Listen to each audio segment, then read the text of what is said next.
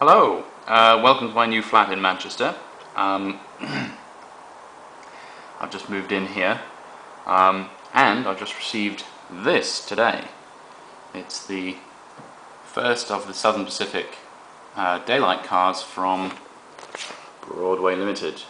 The same people who made my California Zephyr cars, and based on how impressive they were, I'd already been thinking about getting a sort of fairly cheap version of the Southern Pacific passenger cars from Concours or something, and then doing them up. But I saw that these were so impressive that I decided maybe I'll get a couple of these and then fill the rest in with sort of slightly cheaper cars. So in other words, I'd probably only get about 3 or 4 of these, and then maybe another 2 would. I wouldn't bother getting the baggage or something, because those aren't the most interesting ones. Anyway, let's take a look.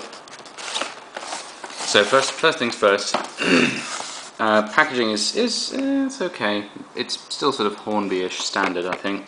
At least they don't put sort of wrapping paper and stuff around the car. At least they do have a kind of plasticky protector thing.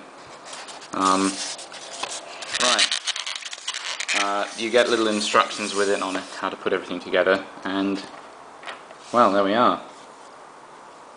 That, by the way, this box here is my E8, which goes in the same colour scheme, as you can see, which I'll get out and maybe I'll run at some point.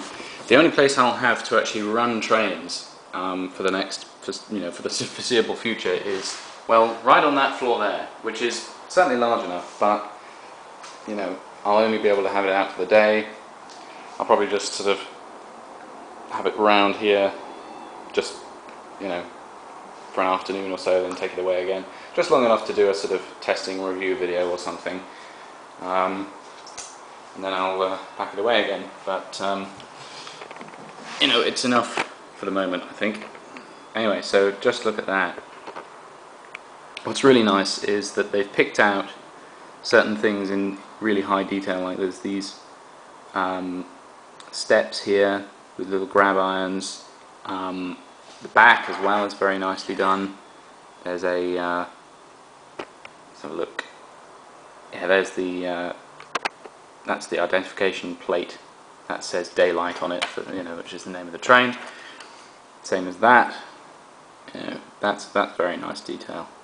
Southern Pacific lines. I got the pre-war one because it was slightly cheaper, and also because I don't really mind. I can run it with the E8, no problem. I can just pretend it's an older car or something. Another nice bit of detail, that's a diaphragm on the back, which is removable, so if you've got a slightly smaller layout, you can remove those, and quite easily. They just come off the back, see?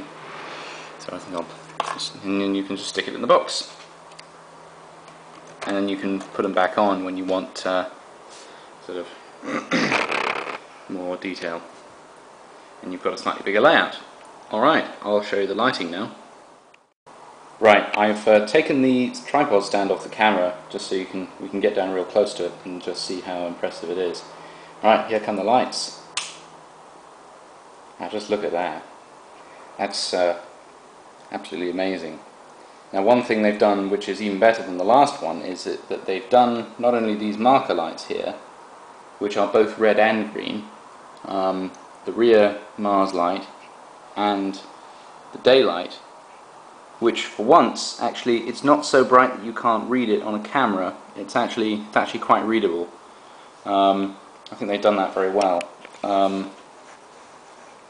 Not only that, but they've done fully painted interiors. I mean, that's a real sort of added bonus there. I've never seen them do that before. So yeah, I think that's a really impressive addition. These cost about I don't know, $80 each, something like that. Sorry, no, that's rubbish. Maybe $70. Which translates into pounds. If you roughly take a third off of that, I think I got mine for about £50. It wasn't too bad, considering I'm only buying one at a time. I'm not buying a bunch of them. I can kind of, because these aren't coming out very regularly. I think the next one's not till November or something, so I've got plenty of time to sort of save money up for the next one, or whatever it is. So yeah, very impressive indeed. I think it'll have to be a 10 out of 10 for this one, and I'll try and find some running videos at some point to go around with it. Alright, see you next time.